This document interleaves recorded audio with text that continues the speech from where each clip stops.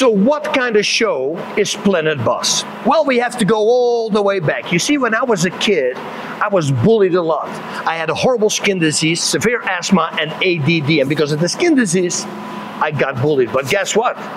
That taught me how to fight. And here I am.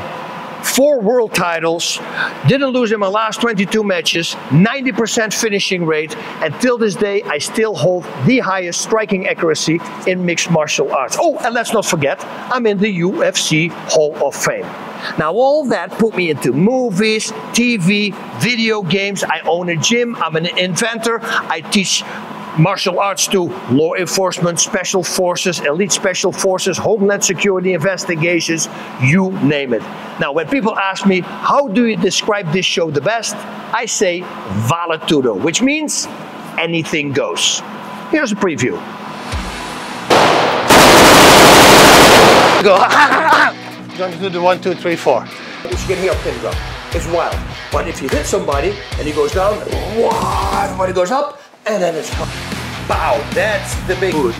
Don't be tricked into the day before the fight to go to some freaking McDonald's sushi place, you know? So last week, I was talking to this Green Beret, Ryan, his name.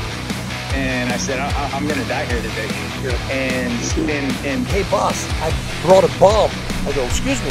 So social media. So everything was much better.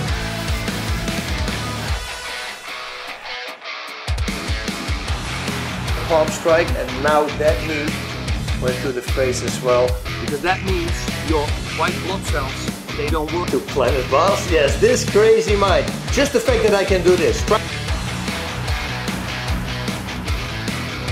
All right, these ladies here, they're gonna be ultimate weapons. No, enlighten me. And he goes, you beat my teeth out here at the bar one time. You meet me in the face. I go, shit. Let's stop on that one. Rule number 3.